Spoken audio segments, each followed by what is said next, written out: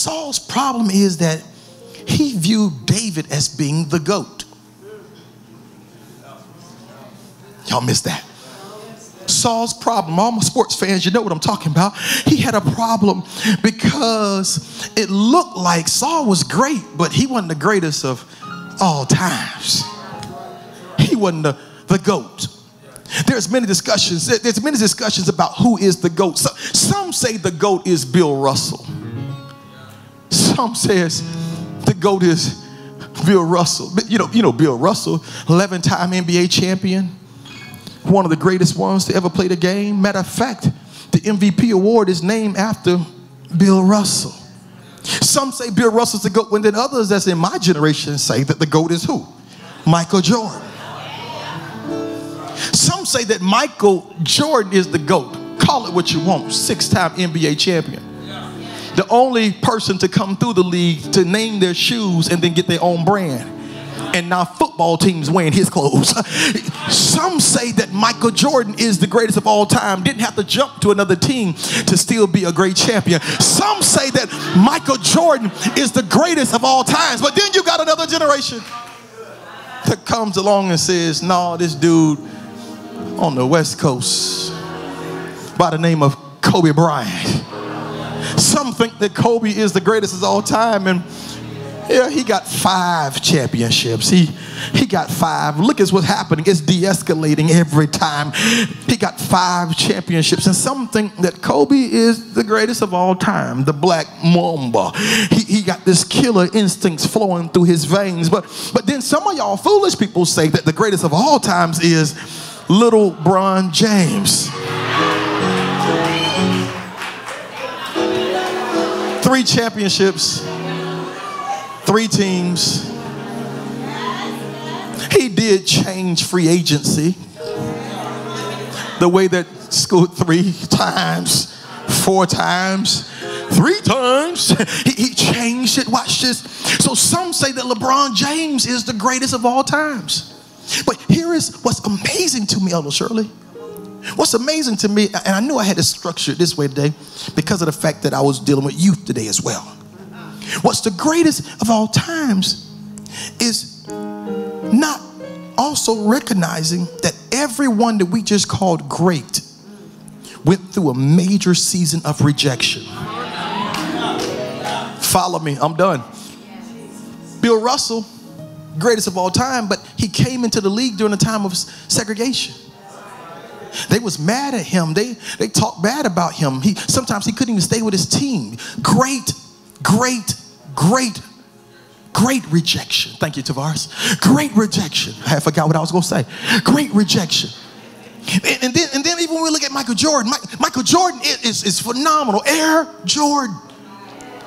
But his sophomore year of high school, somebody was crazy enough to cut him off the team. Somebody had authority with no wisdom. Y'all missed that. Somebody cut him off of a team because they couldn't see beyond his placement to see what was getting ready to take place in his life. And somebody in here ought to get excited because of the fact that somebody can't see beyond where you are right now to really tap into what you're about to become. Let me walk. But then we got Kobe Bryant. Because of the fact that y'all don't know the draft, you think that he was only a Laker. Not recognizing that Kobe was drafted and quickly exchanged to the Lakers. Charlotte Hornet couldn't see the potential. So they never won a championship because they couldn't see the potential. Charlotte Hornet traded him, watch this, for Vlade Divac. Y'all don't even know who he is. They traded him for Vlade Divac to the Charlotte Hornets because they couldn't see his potential. Kobe was rejected. And then we turn around and we got Little Bron James. You like that name? Little Bron. Little Bron James. Little Bron James is still trying to figure out who really is his father. His father never ever really showed up. It's been rumored about 3 different guys. Which one might be his dad? And all of them want to claim him now because he's arrived, but nobody wanted to claim him when he was building up.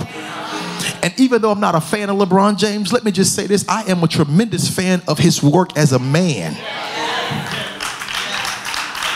Watch. But LeBron James, too, he experienced rejection. So when we talk about the GOAT is not about how you win. The GOAT is about how you endure.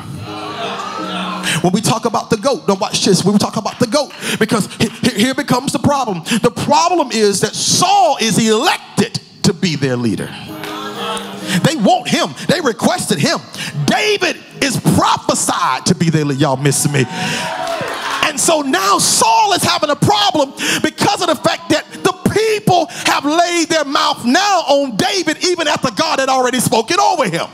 And so now he's having a problem with who's the real GOAT here, who's the real GOAT here, who's the greatest of all time here. And the reality is, Saul, you stepped over your territory. Because here you go thinking that you are the greatest of all time, and you discounted that you nor David is the real GOAT. The real GOAT is named Jesus.